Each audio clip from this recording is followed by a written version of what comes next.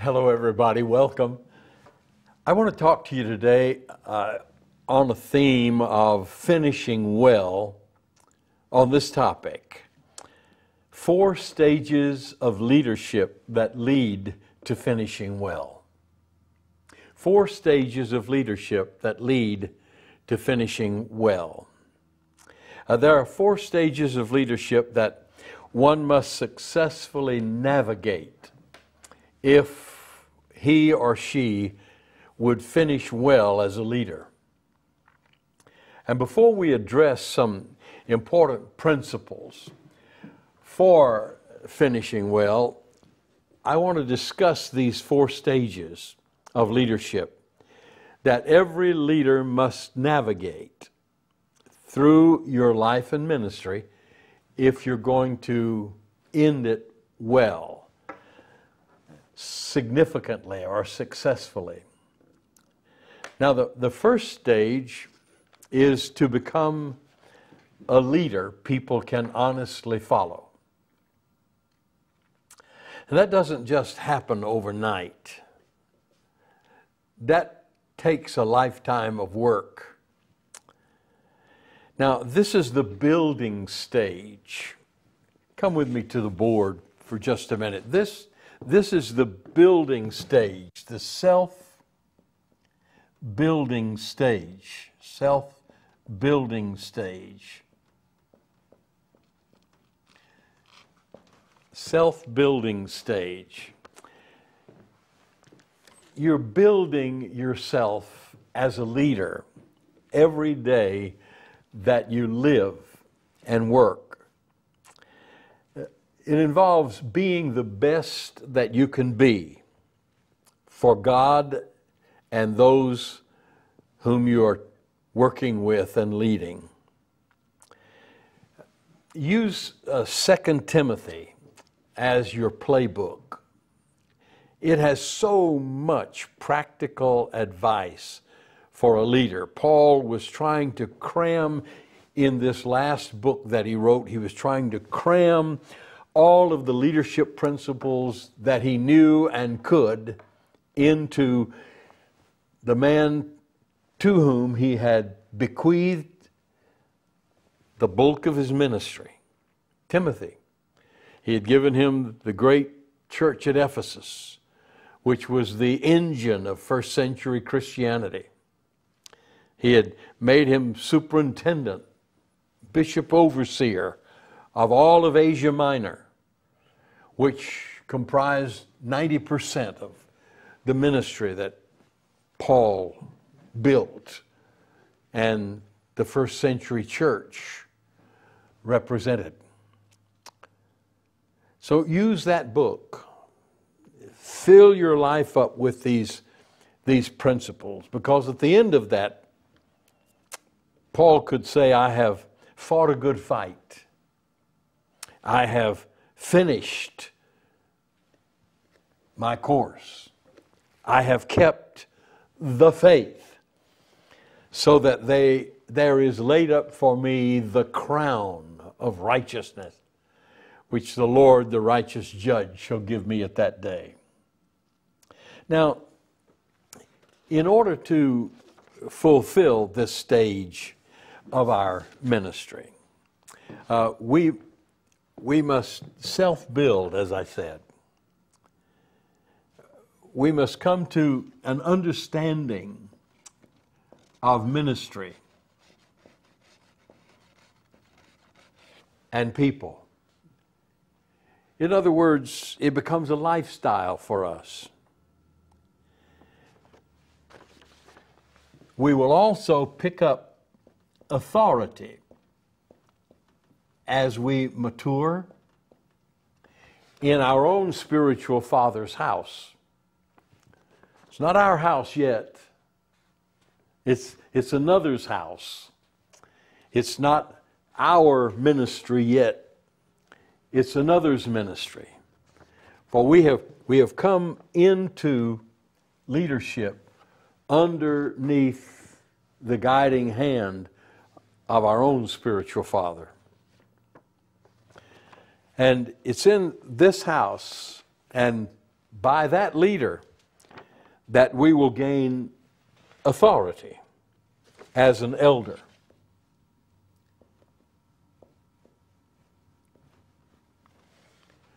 Now, being an elder means that you have been accepted into a fivefold ministry: apostle, prophet, evangelist, pastor, teacher. That's eldership.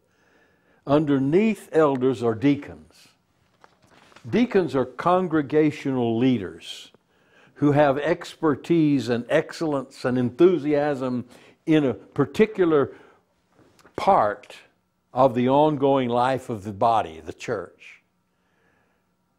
And so they serve the body basically on a horizontal level. But an elder is not a deacon. An elder then becomes a vertical ministry. This is a ministry of, well, the word presbyteros literally means to steer the ship. So you see, you are beckoned by the captain of the ship, your spiritual father, your senior pastor, your apostolic leader. You are beckoned by him into shared leadership with him and given the authority then of eldership. You see? It's a process. It's a process of building. You're building the man of God. You're becoming the man of God that God wishes to have you be so that he can give you your life assignment. Now, that's a very, very important stage. Most Christians don't reach this stage. The Bible says a child, as long as he is a child, whether he's a newborn child, whether he is a child who has learned the principles of the kingdom, or whether he is a son in his father's house, is still a child. See, the step that is back here before being a leader is the step of being a son, a spiritual son. We literally start there. But I'm not dealing with that part of this today. I'm dealing with the leader. And so you come out of sonship and self-build into the man of God that he wants you to be. That involves an understanding of ministry and of life in general, of the Word of God, of the body of Christ, and then being elevated by someone else into spiritual authority, which we call eldership. And one of these fivefold ministries will be dominant in your life.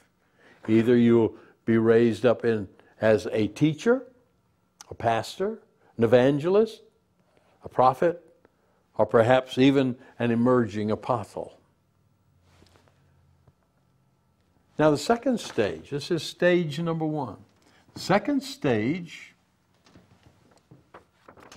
that we must pass through if we would finish well as leaders is the stage of father.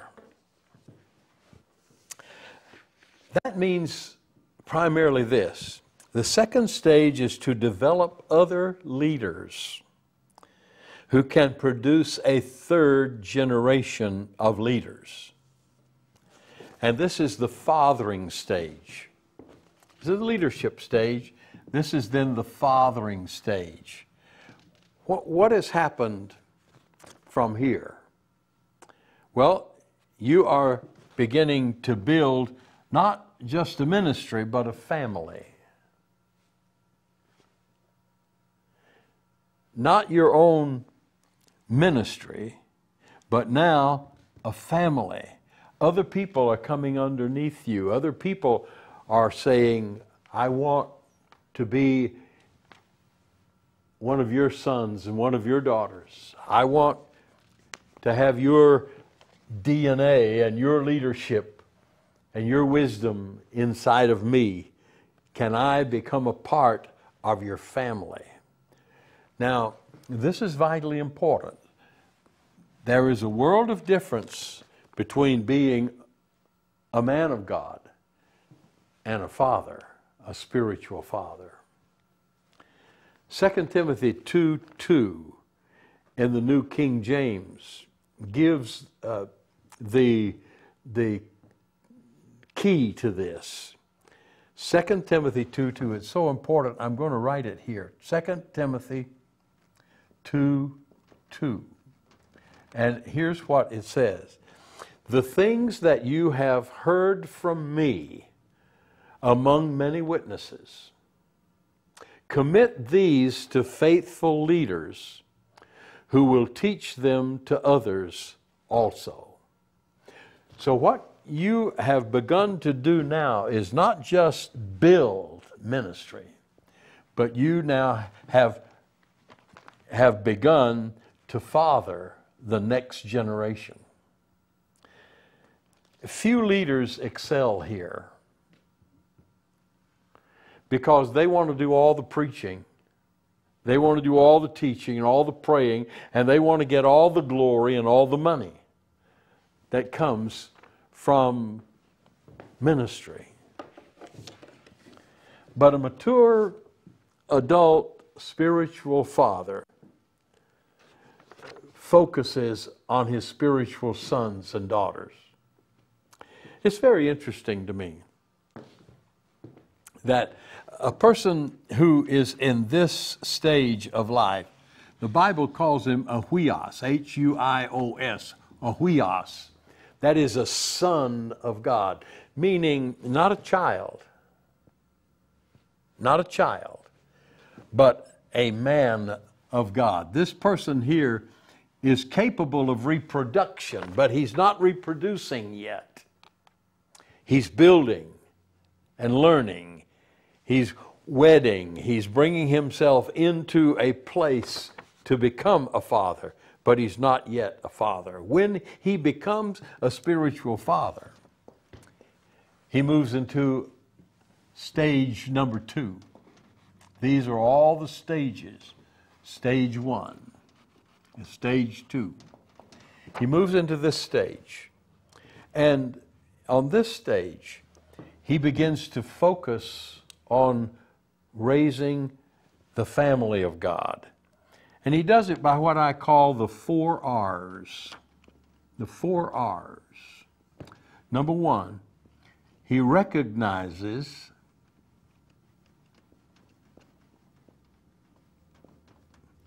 spiritual sons and daughters in the making. He sees them in the nest, as it were. He begins to find what I've called the eagles in the nest. There are all kinds of birds in the nest of the church. Some of them are beautiful sparrows, and they can sing, and they create joy and beauty around you. But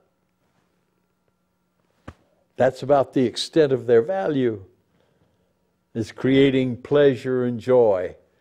These are children of God. They're in the body of Christ. You can't get them to soar high. You can't get them to fly long. They really have to be nurtured and taken care of. There are some buzzards in there too. People who are always looking for carrion and always looking at the pessimistic side of things. You have to learn to deal with all of these. But there are some eagles in the nest. And these eagles you want to focus on. And you want to raise them up into men and women of God. See, there's a difference. You've moved now from the stage of just being a leader to the stage of being a father leader. So you recognize them. Then you raise them up. You do whatever it takes to make them better. Then you release them. You release them not into your task for them, but into their task for God. You find out what it is that they are strong in, they are excellent at, and you feed their strengths, and help them minimize their weaknesses, but feed their strengths, and you build them up into their best self. And then you release them, give them opportunities to soar, to be the eagles that they are, no longer just sparrows in the nest. And then you resource them along the way to make them the best that they can be. Now, you see, you have moved now from ministry to family. You now are a father in the faith. That's stage number 2. Stage number 3. Stage number 3. Very, very interesting, is what the Bible calls the patriarch stage, which is a very simple word. It's a father, of course, patros, that's father, but father of strength, father of extended authority. Archos is the Greek word for power. So a father of power. Father of power. Now, let's talk about this third stage for just a bit. The third stage is to allow your leaders to lead so that they can develop their own third generation of leaders and fathers. You see what I'm saying here? Come on back. Come on back to the board with me for just a minute. When you will know when you have moved from stage 2 to stage 3, when not only sons and daughters come to you, but now fathers themselves come to you. And when these fathers come to you, spiritual fathers who have sons and daughters under them, when they come to you, they bring their sons and daughters with them. So there's a family, and there's a family, and there's another family. All of a sudden, you don't have just a family now, you have a clan. You have a clan. This is the patriarchal stage of leader. Now, Jethro, I want you to look at Exodus 18, and particularly we're going to focus on verse 21, which I believe is the greatest sentence on leadership I have ever read. Exodus 18, verse 21. Moses, you remember, God had brought the Hebrews out of Egypt and into the wilderness en route to the promised land. Actually, they were going to stop at Sinai and become the people of God. But they weren't yet an organized people of God. There were a lot of families running around, each with its own head, doing things in their own ways. And all of them were trying to come to Moses and treat him like their spiritual father. Well, he couldn't be the spiritual father to the whole group unless he found a way to turn that family into a clan. And it was Jethro, his father-in-law, who took him from the father stage to the patriarch stage.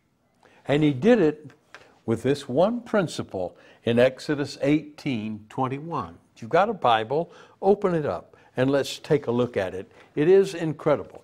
Now I'm going to move off of this for just a moment until I can take us into this magnificent verse, and then I want to return to this again.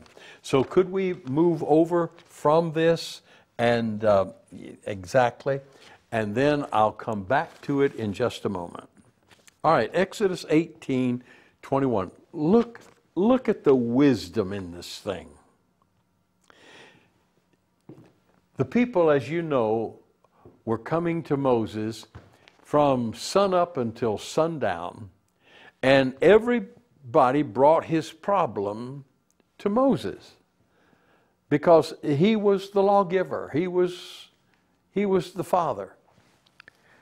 Well, some would have massive problems that involved hundreds, maybe thousands of people. Others would have tiny problems that would involve just themselves, or themselves and a spouse, or themselves and a child. Well, Moses couldn't handle all of that. And Jethro made the statement, you're going to drive yourself crazy and you're going to frustrate everybody in your kingdom. So here's what he said. He said, thou shalt, I want you to see this, thou shalt do four things. Four things. He said, number one, teach the people the ordinances. That's the King James word. And most of the translations pick it up. The Hebrew word for it is C-H-O-Q. Chok. There it is right there. O and chok. Chok. Chok. C-H-O-Q. C-H-O-Q. Now, and then he says, teach them the ordinances and teach them the laws. Teach them the laws. All right. Now the word laws, we know this word. It's the word Torah. T-O-R-A-H. Torah. And then he says, and show them the way. Show them the way. Show them the way. Now, hold on. And that's this Hebrew word derek, D-E-R-E-K, derek. And then the way that they must walk, the way to walk. I'm going to put the word walk right here, the way to walk. And then, and show them. Some things you teach, other things you demonstrate. You understand? Some things you teach rationally with words, other things you demonstrate with actions. And show them the work that they must do. Show them the work that they must do. And that word is the word asa. Now, watch this. I have never read in any leadership book greater wisdom than this. Jethro comes to Moses and he says, Moses, here's what I want you to do. You have got to teach the people the ordinances. Now, what is an ordinance? Another word for it is statute. Statutes. Well, here's your Constitution bylaws, ladies and gentlemen. Here's your operational documents. Here's the handbook, the manual of operations. He says you've got to have a system in which you can work in an orderly fashion. Now the word hok here, hok. You know what the word literally is? The great word hokmah is the great word for wisdom. It's the book of wisdom. This is your Bible. This is your operations documents. He says, teach the people. Give Give them a sense of belonging to something that is ordered and orderly, that has meaning and purpose. You have to make them into a team if you're going to lead them effectively. They can't remain individuals, and they can't remain split up into different families with different loyalties, tribal loyalties. They've got to come into becoming a nation, becoming a people. That's what this is all about. Make your people a part of the church, the people a part of the country, a people a part of the movement, depending on what kind of leader you are.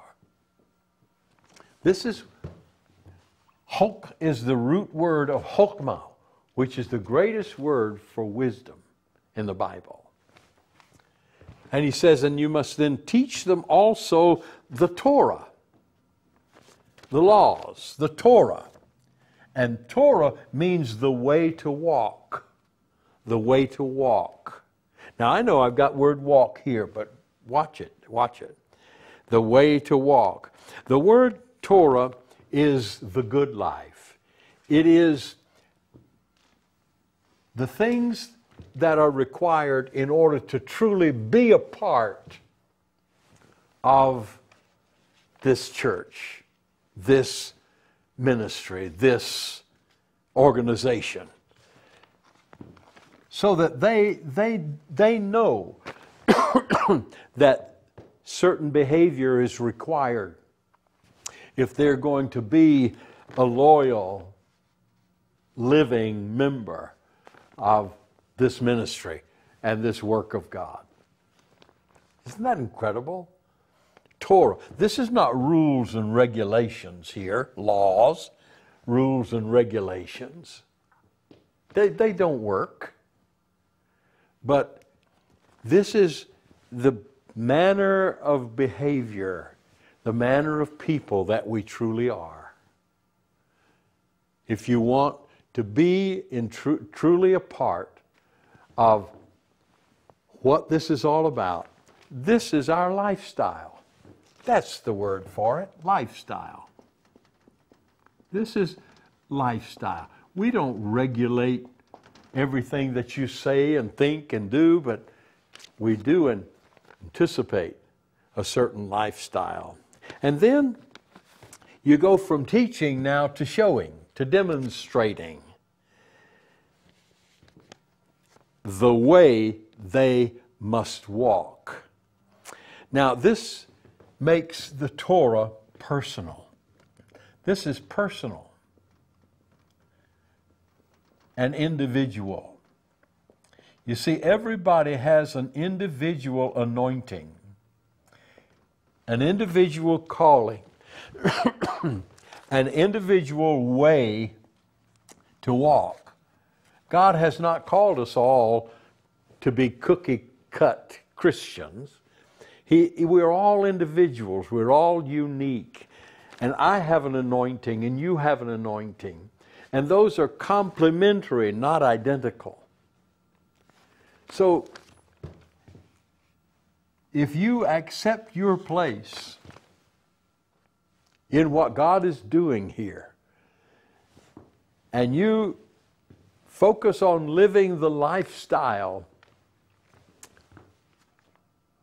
of what God is doing here, then you will find your place, and we're here to help you do that, of personal, individual anointing, so that you can happily make your contribution to the whole. And now look, and also show them the work that they must do.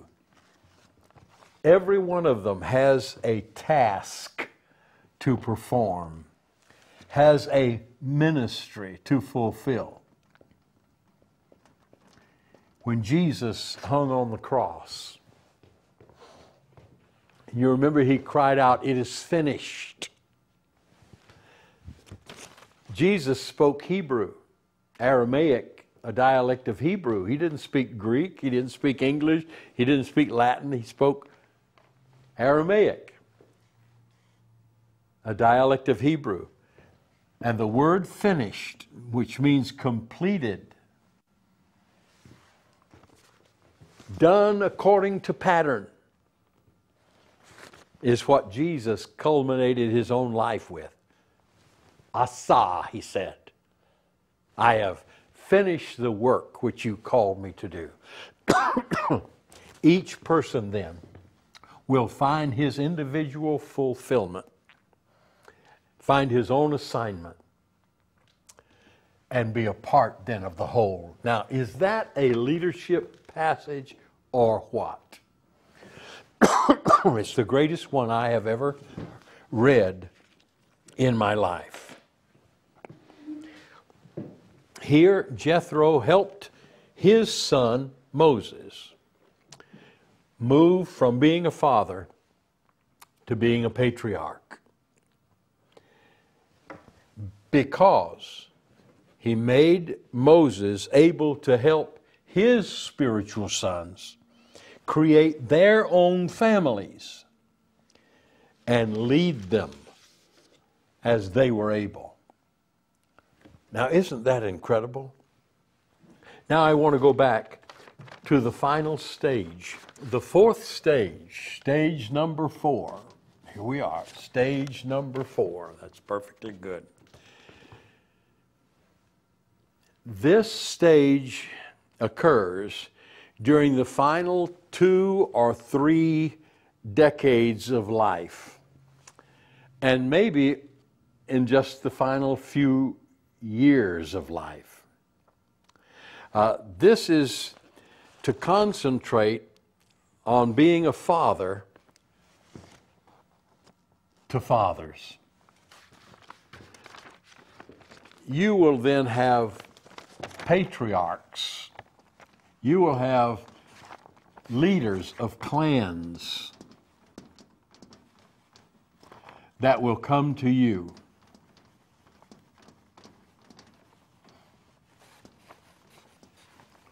And they will bring fathers with their families who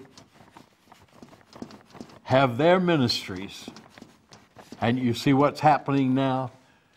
Your influence now is permeating and pervading not just scores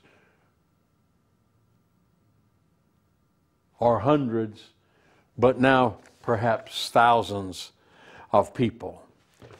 And here you have become what Paul was and what Moses was. You have become a chief apostle. Now,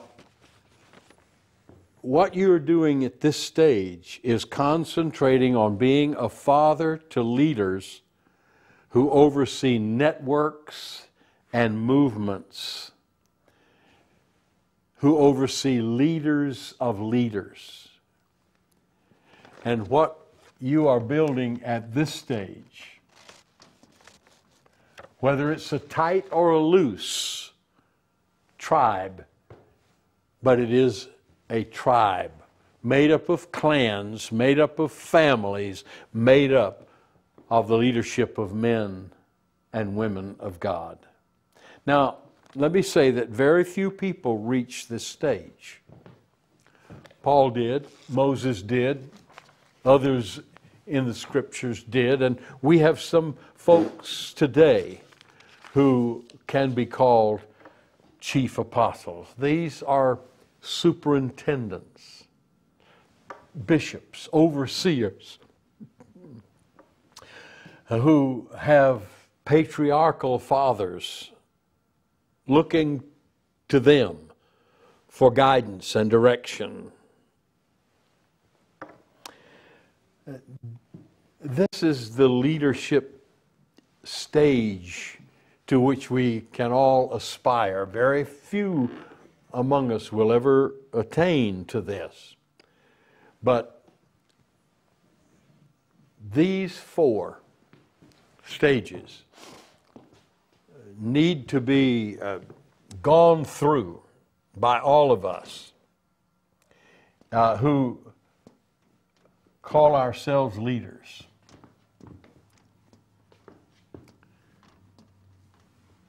Now, a great many of God's most successful people may never go beyond this stage. What a wonderful way to spend your life. You're an elder in the body of Christ. You find yourself under a spiritual father, and you fulfill your ministry of perhaps evangelist, pastor, teacher, in the ministry of a spiritual father to yourself. Maybe even a patriarch or a chief apostle. What a great calling and accomplishment for one's life. But by the same token, then you may be called upon by God to become a spiritual father and build your own family. If so, then be certain that you look to this great passage in 2 Timothy 2:2 and build on the basis of the 4 R's of recognizing, raising up, releasing, and then resourcing your spiritual fathers and sons. It'll mean a change of life, more of a focus on them than on the big crowds. But let me tell you, it will be worth it in the long run of things.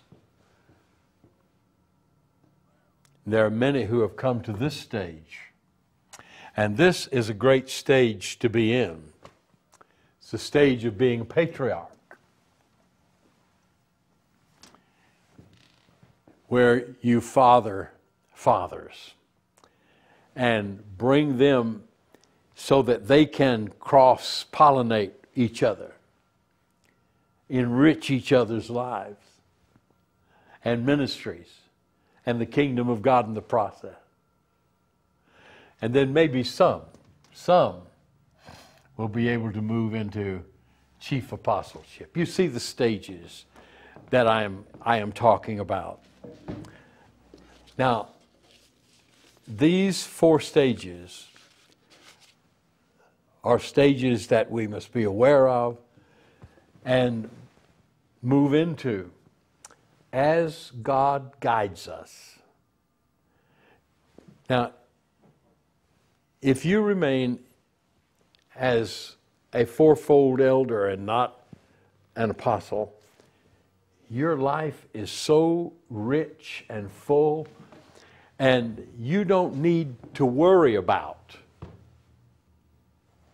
these other stages, because your stage will be wrapped up in your ministry as a prophet, an evangelist, a pastor, or a teacher. But if God has called you into apostolic ministry, be aware that these 4 stages will in some measure characterize your life and work. I hope that this has been an eye-opener and a blessing to you, as it was to me when I came upon these teachings. God bless you. I'm going to leave these with you now. I'll see you next time. This has been brought to you by Ron Cottle Ministries. For more information, please call us at 706-256-0100, extension 217, or visit our website, roncottleministries.com.